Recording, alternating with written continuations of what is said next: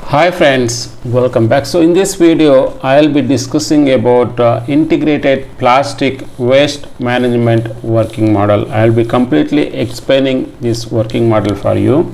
The main objective or main aim of this plastic waste management working model is to ensure where we have a lot of concerns is happening, lot of growing concerns of plastic pollution is happening, and we wanted to adopt or we wanted to showcase a sustainable waste management system so that we can reduce this concern of plastic pollution. By making use of this working model, we can easily implement this integrated plastic waste management system so that that is going to reduce lot of plastic waste generation, and also we can promote the recycling, and we can also raise the awareness of the user whenever we are going to demonstrate this plastic waste management working model. Now we will try to understand how this plastic waste management system is going to work and what are the various parts of this working model. The first thing is, normally we have to collect the plastic, which is used plastic from homes or business institutions or various places across the earth, and we have to get it in one place. That is the first step, that is a collection. And the second one is, once the collection is done,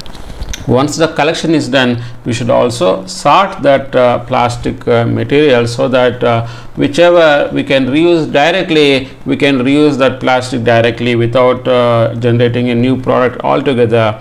That is the second thing. Whichever product which we are not able to reuse, then we will use it for generating a new side product or a new products from the recycled plastic.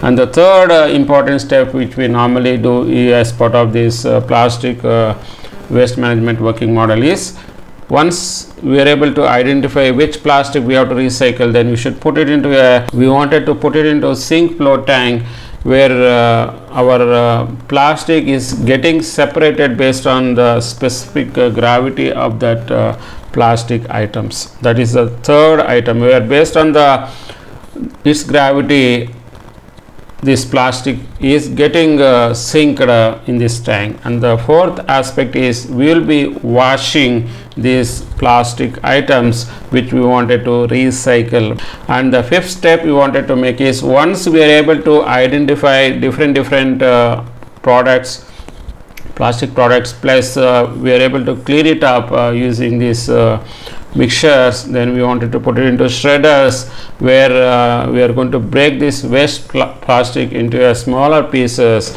These smaller pieces then we will be processed screw conveyor, so that the next process we are going to get is, that is the output of a newly developed or newly created product out of this plastic recycle. These are some of the steps we normally follow in this plastic waste management working model. But